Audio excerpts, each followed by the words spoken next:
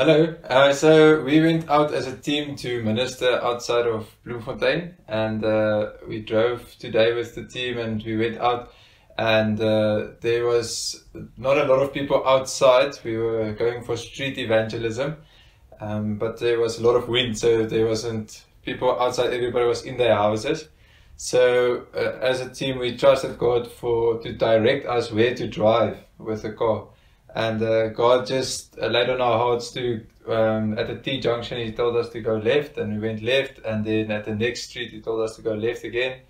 And we were driving down the street, and I just experienced to stop at the one house on our right side. And so I got out, and one person on the team came with me, and we went out, and there was a car, and there was in the front door there was still a key on the outside of the door. So I thought, yes, there must be people here. And so I called and called, and I said, hello, hello. And so even like after a while I said, God, you said I must come. I just really experienced I must stop at this house. What do you want me to do now? Must I go back in the car? Must we leave? Must we just pray over the people? What must we do? And God just said, wait. And I just experienced wait. And so I'm standing outside and I'm calling, hello, hello, hello. And there's nothing. And it's the person standing next to me is also like standing awkwardly, like what's going to happen now? And so I just kept calling, hello, hello. And then I said, God, what must I do? There's nothing happening. And God still told me I just got the word wait. I just experienced the word wait.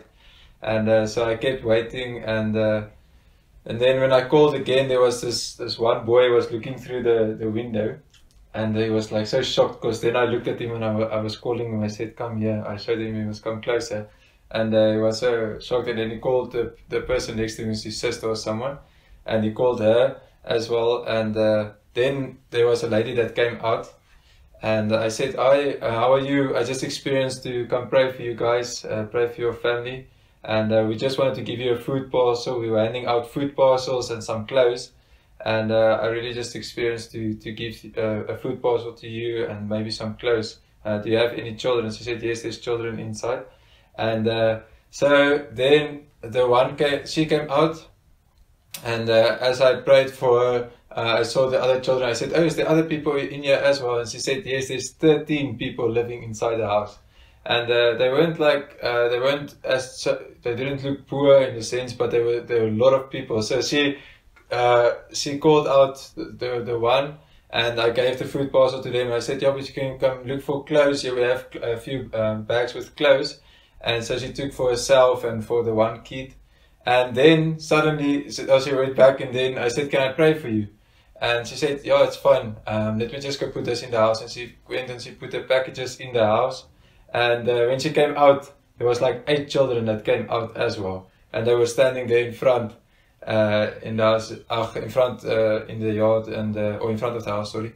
And she said, no, they also want to pray with. And so me and the person that went with me, we prayed for them, and I just trusted God for a word for each one. It was all boys, all 8 boys, and different ages. And I trusted God for a word for each one. Like I experienced for the one, God's going to use him with his hands to be a skillful worker, and God's going to use him to be a creator, to create. And I just prayed a blessing over each one of them. And then I told her, no, come, we're going to give you more packages. So we gave it more food parcels and clothes. And what I just wanted to share with that was, even sometimes when God speaks to us and we don't understand why God leads us in a specific place or a specific direction, let's trust God when He says wait, to wait. Because after the first time I asked God, what was He doing? God said wait. And the wind is blowing outside, and it feels like, no, I just want to go back in the car. There's no one here, no one's answering. And so I'm calling, and I'm also feeling like kind of embarrassed, because I'm just shouting, hello, hello, like randomly in the street, shouting at the people. And then I asked God again, and He said, wait again. And second time I asked, He said, wait. So, and then there were 13 people that were inside the house, and we could pray for them. So now really just be obedient. I believe we should be obedient when God speaks to us, and we will see how God will bless others through our obedience.